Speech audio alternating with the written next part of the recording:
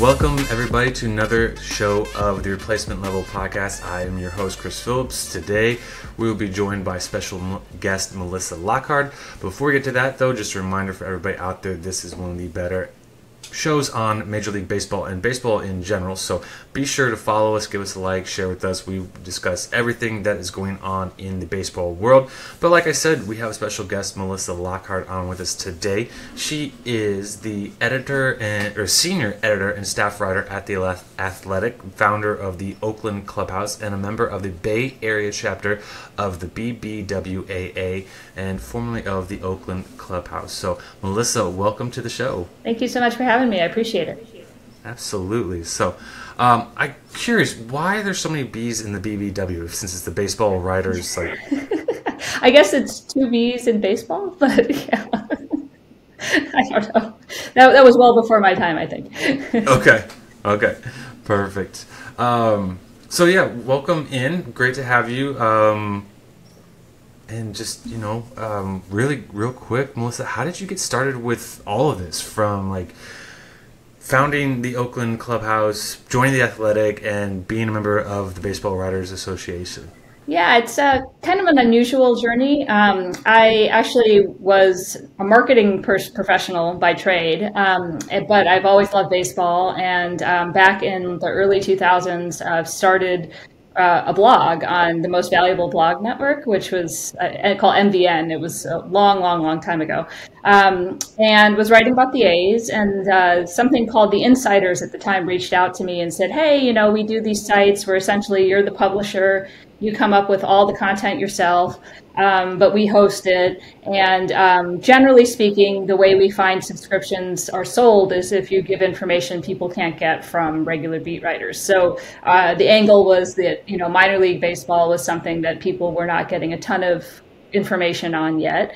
And so I kind of just started out on the ground. I mean, literally just sending out emails and being like, "Hey, I would love to come see Sacramento Rivercats or the Stockton Ports, and, will you host me in there?" And kind of grinded for years doing that as a second job. I had a regular full-time gig, and did that for a long time. Then eventually actually went in-house it became called Scout, went from Insiders to Scout, and had a dual role with them. I was kind of managing all the MLB publishers that were like myself, and also was their publisher support person. So I would train new publishers that would come onto the platform, on our very arcane at the time technology platform. I would teach them HTML, which they thought they all had forgotten a long time ago, and all the different things that we were doing. Helped with customer support when things came in there. Did that for a long time, and then in 2017 they were sold to CBS, and they weren't going to do baseball as one of their offerings anymore. It was really going to focus on just college sports, and so I decided that was a good time for me to make a change. So took my site actually on my own. Wasn't sure what I was going to do, was writing for a whole bunch of different publications as a freelance writer, including The Athletic, and managed to be part of their launch as a freelance writer. And then they had an opening for an editor-writer role in January of 2018, and I was in the right place at the right time and have been with them ever since. So The Athletic's obviously changed quite a lot in the last 5 years, and my role has shifted quite a bit. I used to just edit Bay Area sports. Now I'm on an MLB desk, so I'm responsible for editing teams that are, well outside of the Bay Area, Toronto, and a number of other areas. So that's changed, but it's been nice to have a full-time baseball-only job. That was something that took about 20 years to get to, but I finally got to it. So. Awesome. That's a really cool story for sure.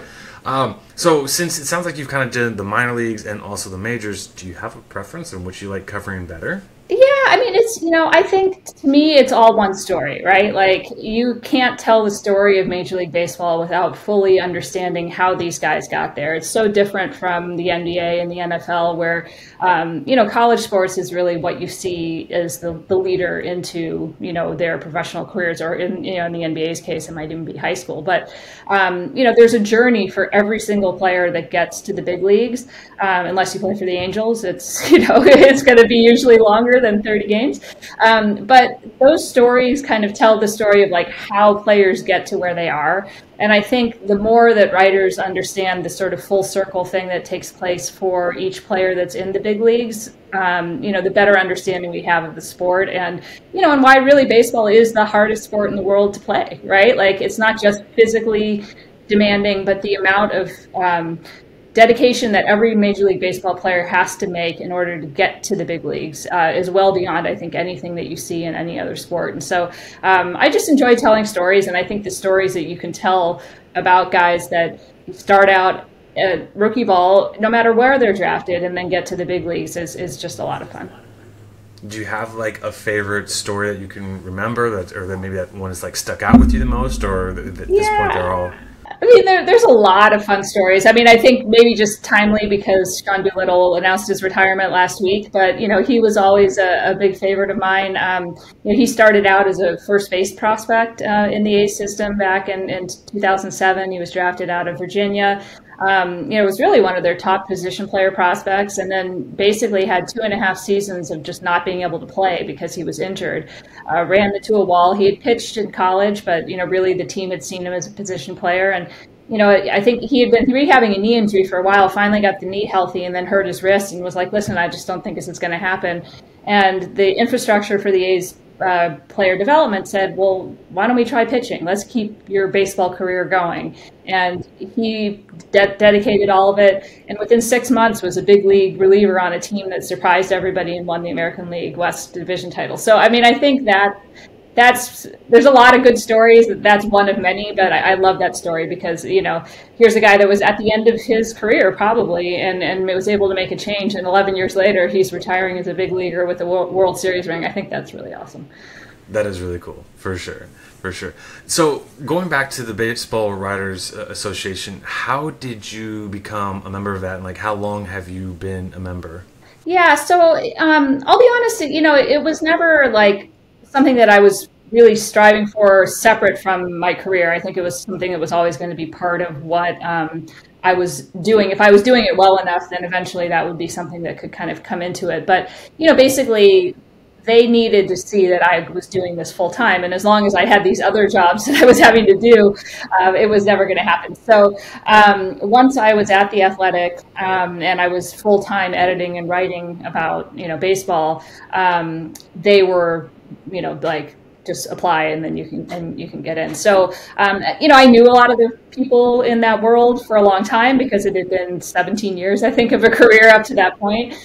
So I think once I was able to kind of cross that threshold, it wasn't too hard. So, but it's a great organization. I've learned a lot from, there's just so much that you can learn from somebody who's been doing this 20, 30, 40 years, how much the game has changed, how you approach different situations. I mean, clubhouses are tricky, interpersonal relationships with sources are tricky. And so, having those people to talk to is really beneficial. Now, you get to vote on the Hall of Fame class and everything like that, correct? I'm not quite, I think so. That's a 5-year, I think. So I'm not quite to Hall of Fame, but I do vote on the awards every year. So this year I'll be voting for the American League Rookie of the Year award. So, yeah. Can you share that, or do you have to keep that hush hush? I probably should keep it hush hush. Although, I mean, I think there's a certain guy in Baltimore who I'm pretty sure is going to run away with it, and I think he's at the top of my list. But it's you get 3 that you get 1, 2, 3. It's not like the MVP where you get to go down 10. So it becomes actually tricky because when you're looking at an MVP or a Cy Young ballot, you can kind of give credit to guys that had really great seasons and put them a little down ballot. But with Rookie of the Year, there's only 3 slots, and so kind of just even in a runaway situation where one guy is clearly that guy, having to decide who the next 2 guys are can be almost as difficult as picking the actual first place guy, because you want to give credit to the great seasons, and there's only 3 that you get a chance to do that with. So that part I think I've actually had a lot more trouble with this year then, because it's a great rookie class, and there's a lot of guys that are not going to end up on ballots that really should be on them. So yeah. We had an episode a while back, I think in season, maybe around the All-Star time, and we kind of gave our initial who's the front runner for the awards and like who we thought would be, you know, the ultimate winner. And like I know for the NL side, like my vote was for Corbin Carroll. Like he's just been phenomenal. He's been able to do it all year long. There's other deserving rookies of it, like you mentioned, but like to me, like he's kind of the runaway winner. And then like over on the AL side, like you said, there are several candidates out there that could make a very strong case as to why they should be the award winner at the end of the year and stuff. So it's definitely, the award times are fun to look at, and I feel like even for like your MVPs and Cy Youngs and stuff like that, some of the races that we thought might have been locked up have kind of tightened up over this last couple of months and stuff. So it'll be fun to see. I can't wait to see who, you know, get in contact with you to see who you voted for, because I'm just totally not sure who that guy is in Baltimore that you're talking about. So, so the biggest storyline I think for the Oakland A's this season, and even last season, maybe not so much their performances on the field, but I do understand that they are doing a rebuild, has been what is going to be the future of this organization. And with that, what is the latest with them? I believe they've actually, it's official, they are going to be going to Vegas. Well, yeah, I mean, so they have an agreement in place to go to Vegas. They don't actually have stadium rendering plans or a parcel of land that would fit that stadium or the votes yet from the owners. So there are still quite a few boxes to check. I think, you know, from the ownership perspective, they're going to tell you that they're going there. But, you know, I think we've seen other relocation efforts, including the San Francisco Giants back in the early 90s, that were further down the road than they are about moving and didn't end up happening. So I think there's still a chance that it won't happen. That being said, I think the way things are stacked up, if an owner wants something now in this environment for Major League Baseball with the commissioner that they have, that owner almost always gets it. So chances of it not happening are probably, you know, fairly low, even if some of the other, it would take a significant percentage of the owners to say, listen, I don't think this guy deserves to move there or have his relocation fee waived and all this sort of stuff. And I don't know that owners at this point are going to speak out against other owners because they all have invested interest in kind of using their cities to get as much money out of them for stadiums as possible. But that would probably be the only thing that could really stop it at this point, unless like the state of Nevada has a vote that kind of takes back the public funding that they gave out. You know, there's a referendum that they're hoping to get on the ballot, but that's probably a long shot at this point. Okay. I did see a report, and this is a few weeks ago, that apparently if Oakland does move out, well, if the A's move out of Oakland, that Oakland would essentially vault to being one of the top teams to get like a brand new franchise, which to me kind of seems like, well, if you're going to be the team to get a brand new franchise in there, why are you moving this team altogether? Why not just keep the team you have there and put a new franchise in a new state and like expand to a brand new like fan base there? Yeah. No, absolutely. I think that is one of the more mind-blowing parts of this whole thing, that if they think the market is, and it is, good enough to have a Major League franchise in it, there's no reason to take the franchise out of there that has a 60-year history and a fan base that's already built in. So it's really one of the 87 things that are very confusing about why this is happening at this point.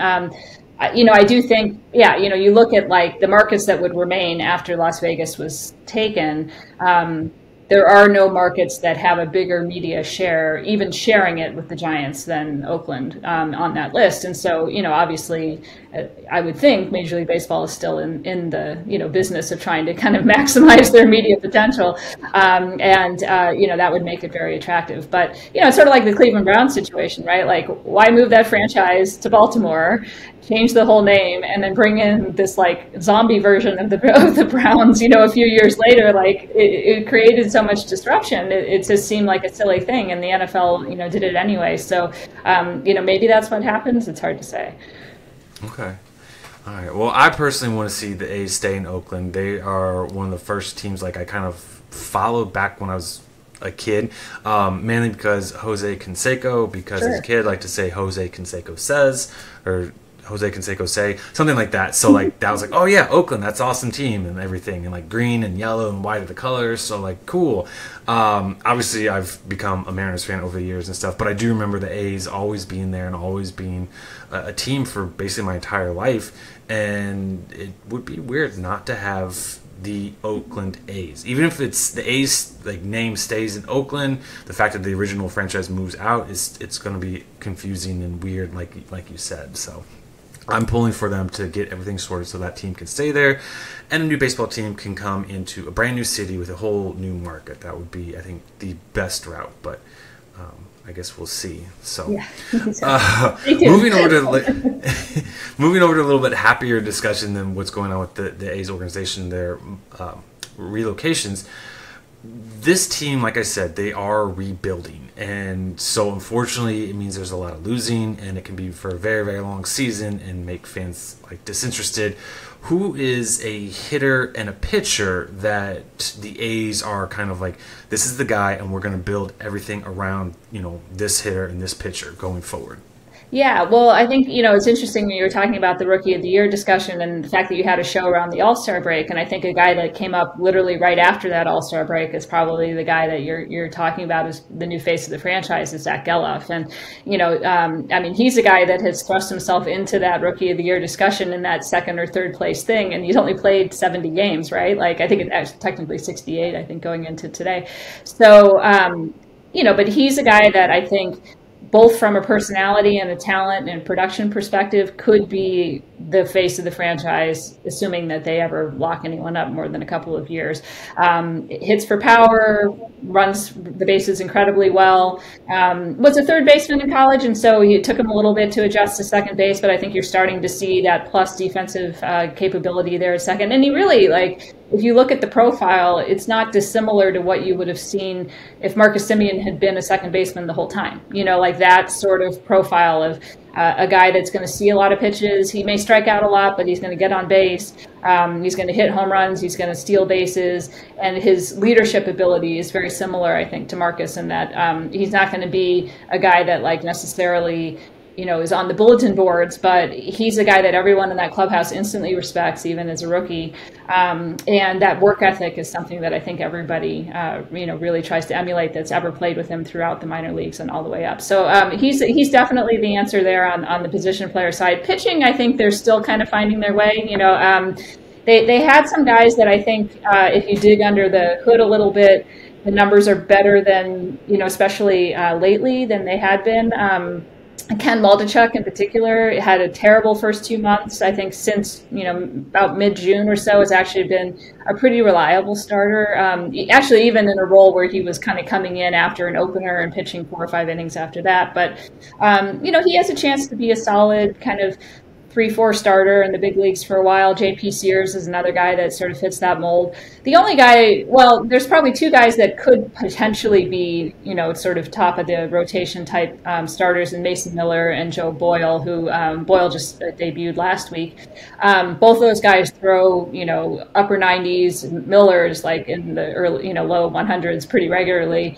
But with Miller, it's a matter of staying healthy, and so I think we'll have to see if he can put together full seasons as a starter, or if eventually, the bullpen will have to be where he goes because of injuries. Boyle, his walk numbers were super high in the minor leagues, but a lot of that was in the Double-A when he was with the Reds, and they were using that weird ball that I think nobody liked in the Southern League. I don't know if you guys have followed that storyline a lot, but it was like a pre-tacked ball that was driving pitchers crazy, and so his numbers are not. He's not a control artist by any means outside of that, but he's much more reasonable in terms of his command when using a normal baseball, which sounds ridiculous, but that's basically how they've structured minor league baseball lately, the last few years with all the experiments they're running. So, I think his command tightens even just a little bit, and with the stuff that he has, he's a really good chance of being like a, real solid number 2 starter for a long time as well. So those are the guys that, I would probably pin on at this point, but they've got a lot of work to do on the pitching side. Okay. All right. I know that last year the A's made some trades, and apparently they became like best friends with the Atlanta Braves, and sending Sean Murphy and in a separate deal Matt Olson over to them, and both those deals have worked out pretty well for the Braves. I say. I mean, that Matt Olson guy seems to have no problems hitting the baseball, and Sean Murphy's really, I think, blossomed into the full potential that people thought he could do. But the A's, on the other hand, have received what I've kind of seen and heard a lot of, some real criticism for their return on the players they got. Is that kind of fair? Like, did the A's really make bad trades, or is it just, hey, just because these guys aren't producing or having great years this year, like, let's give them some time? Like, there is a lot to like in there, and like the A's made a good choice. Yeah, I mean, I think when you're trading for prospects, there is a longer window for judging a trade that, like I go back to the Marcus Semien deal, when the A's traded, excuse me, Jeff Samardzija to the White Sox, people panned that deal. They just said they got nothing in return. And they got Marcus Semien, Chris Bassett, and Josh Phegley, who were all, I mean, Phegley was like a solid backup catcher, and the other two are all-stars, right? But it took 3 to 4 years for anyone to realize that they got a really good end of that deal. I would be a little surprised if either of these deals in retrospect become that. I do think Shea Langoliers, who they got for Matt Olson, is, continues to get better. I think the burden that he had in trying to deal with the pitching staff that was all over the place at the beginning of the year really impacted his offensive production. But I think he's the best throwing catcher in baseball, and the stats back that up. He's had a lot that he's had to handle as a rookie from a game calling perspective that I think will continue to get better. And the power, I mean, he's one of the better power hitting catchers in the league. So the average is low, but as you look at Sean Murphy, averages tend to be low when you're playing at the Coliseum anyway. So, you put him in Atlanta, he may have actually similar offensive numbers to what you've seen from Sean Murphy. And so, I think there's some to come out of there. I think Asterio Ruiz, who they got in roundabout way in that Murphy deal, is an exciting player. He isn't a perfect player, right? Like, I think there's something to be said, though, for, perfect being the enemy of good, if that makes sense. Like, I think on a team that was more functionally put together, he would be a really interesting piece because of what he can do. I think put him in left field, so center field is, I think, he's an infielder that got moved to the outfield, and he looks like an infielder that got moved to the outfield when he's in center field. But you put him in left field, the defensive numbers don't drag down his value as much. I think he's done good job getting on base in spurts, and I think that'll be a focus. He has a track record in the minor leagues of being a good on base guy. So he gets on base at like a 350 percentage, and he's a force because he's on third base before you can, blink your eye, right? So, I think those two players, there's potential there. I like Joey Estes as a starter that they got in the Olsen deal. He just made his debut last week. He could be eventually kind of a Chris Bassett type guy. But it's going to take some time. But a lot of the other guys that they got so far have not yet performed in a way that you would expect from what they gave up. So I think either way, there's no way Atlanta will ever regret those two deals, right? Like the A's could end up doing better in those deals than they look like they're doing now, but Atlanta will always be happy with the deals that they got. Yeah, absolutely. And I mean, going on Ruiz here, I swear I don't like him on base because I'm convinced he's going to steal whatever the next base available to him at any time. And like, yeah, he's really good at it too, by the way. I mean, 64 steals, like he's, I think, the leader for the AL, just passed Bobby Witt last night, and then was only 3 behind Acuna for the MLB lead, which is crazy in its own right. But yeah, Ruiz seems to be somebody I think that, in today's baseball won't get a lot of attention because he doesn't hit the home runs, but he does a lot of other things really, really well. So he's a guy that is, I think you hit it on the head. He could be a really good piece on contending teams for sure. Other prospects, Melissa, that A's fans should be excited about that maybe they're not quite getting as much attention as some of the top tier guys. Yeah, I mean, I think you see a few of them up there now. Lawrence Butler's just getting his feet wet, but I think he's a guy that's going to be a big part of that offense and the defensive alignment in the outfield for quite some time. I think Tyler Soderstrom, is still a bat to believe in, even though the start has been really slow. I think you can actually look to the way that Matt Olson debuted back in 2016 and early 2017 with the A's and kind of see what might be a similar progression for him offensively. I think right below that, Daryl Hornayez, the shortstop over in Las Vegas right now, but would probably be in contention, I would think, to be the everyday shortstop at the start of next season for the A's. 21 years old, they got him from Baltimore for Cole Irvin in the offseason. Might have been the best trade they made the whole offseason, actually. Hits for average, hits for power. He's got good speed. His defense has gotten better every year. Can play multiple positions, but I think they could give him a shot at shortstop and see if he sticks there. So I think there's they got Max Muncy's behind him, the other Max Muncy 2.0. He was their first round pick in 2021, and very quietly jumped up to Double-A, and I think his final OPS at that level was like 815, 820, and he's a really good defensive shortstop. Does a lot of things well. Can hit for power. Needs to control the strike zone better, but is a very good hitter. And then this year's number one pick, Jacob Wilson, is, I think, a major league ready defensive shortstop now who makes a lot of contact. The quality of the contact, I think, is going to be the thing that determines where his ceiling is. If he can add some bulk and turn some of those line drives into home runs, that'll make a big difference. But he's a guy that there's no question that he can play major league shortstop. So it's just a matter of where the offense goes. But he hit 315 in the High A Midwest League, which is not an easy league to hit in his pro debut. So a guy to watch, I think, going into next year. Okay. All right. Well, we'll definitely keep our eyes on what the A's are doing, especially in their minor league system, because they could have a very intriguing team that could sneak up on people that aren't quite following along or paying attention to them. Maybe not in the fashion like the Texas Rangers did this year, where they just bought every free agent that was available. That's not the A's way. But in terms of having the young guys that you can build around, you go make some key free agent veteran additions could take things to the next level. It's been done before. We'll see what they do moving forward. But Melissa, I know you kind of covered the Giants a little bit, the San Francisco Giants, that is. Do the Giants have any, or have a star in their minor league system? I feel like they're a good team, like major league wise, but they just don't have anybody to get so excited, like a Buster Posey type. Yeah, it's been interesting. I mean, I think their farm system is significantly better than it was in 2018 when I started covering their farm system. But you're right, it's developed a lot of major league type players, but not necessarily stars yet. I think there's some star potential there. I think Marco Luciano is a guy that the injuries didn't give him a chance to really show what he could do this year. But, I think he's averaging close to 100 miles per hour exit velocity in his limited major league time. I'm not sure he's a shortstop, but I think offensive potential, regardless of where he plays, it's not going to matter that much.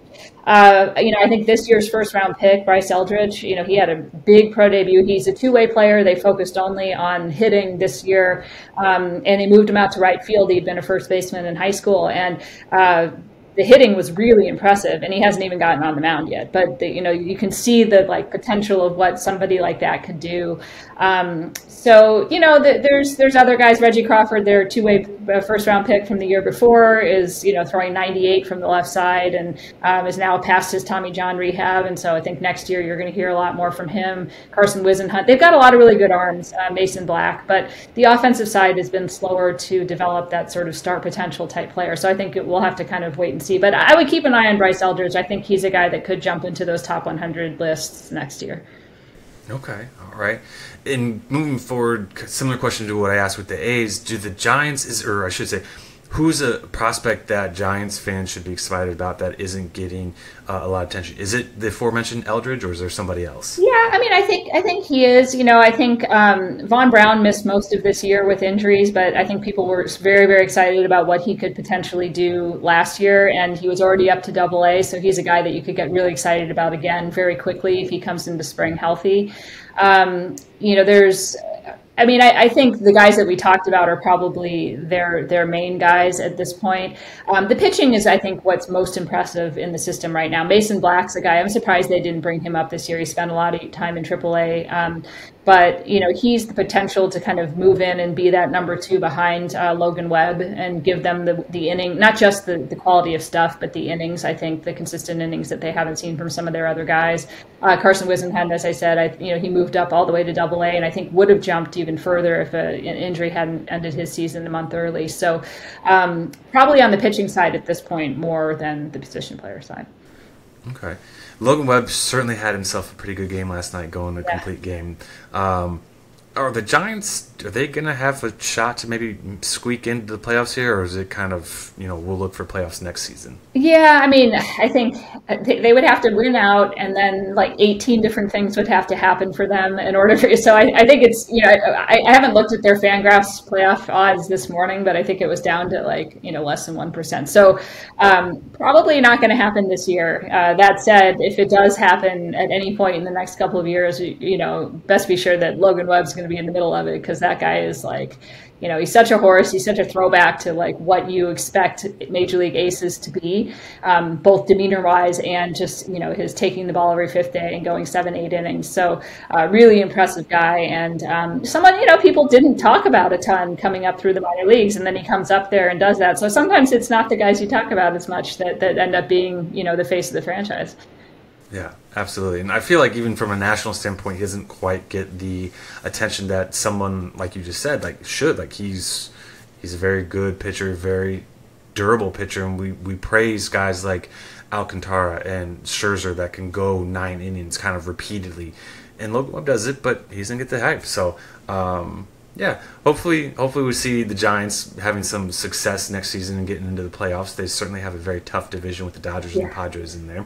But Melissa, I'm going to turn now and let you have an opportunity to kind of brag about what you're working on next, brag about yourself and everything. So let some of the fans know what we can expect from you moving forward. Yeah, so it's moving into maybe my favorite time of the year, which is the off season. But not just because the regular season isn't going, but so much happens in the off season. We'll have lots of stuff on Rule 5 previews, who's going to be protected on 40-man rosters and who isn't, top prospect lists, a lot of Arizona Fall League coverage, speculation about trades and all that sort of stuff. So obviously the postseason too, but I mean, I think a lot of what fans really love is sort of that off season kind of hot stove stuff that comes around. So we're going to get to see a lot of that on The Athletic. So we invite everybody to come over and join us. Okay, awesome. Well, everybody, again, this has been Melissa Lockard joining us. She's the senior editor and staff writer for The Athletic. She is the founder of the Oakland Clubhouse and a member of the Bay Area chapter of the Baseball Writers Association. You can find her on X at Melissa Lockard. Do you have any other social media platforms? I'm on all those other ones. I haven't figured out yet which one's the one that's going to be the main one if X doesn't make it. So for now, I'll let everybody know on there. Okay. Awesome. And again, for everybody following along with the show, you can find us on X at Replacement Level 1. You can find myself on there at C_Phillips_13. Our other co-host, Rafal, who is, again, still over in Israel enjoying his gap year. You can find him at RafalN613. We are on Spotify. We're on YouTube. We're on Apple Podcasts. Follow us there. Share with us. Interact with us on there. Like I tell you guys all the time, we love to chat baseball with you. Give us your thoughts. Give us your inputs. Tell us where we're right. Tell us where we're wrong. Obviously, me personally, I like to hear more times when I'm right, because I kind of like me some me. But, also I like some discussion about baseball. The season is coming to a close here soon, which means we're getting to postseason and off-season. So, Melissa, again, thank you so much for joining us on today's show. We definitely look forward to having you on again in the future, talking about the A's and the Giants as well. And for everybody else that's following along, thank you guys for tuning in. And until next time, see ya. Thanks.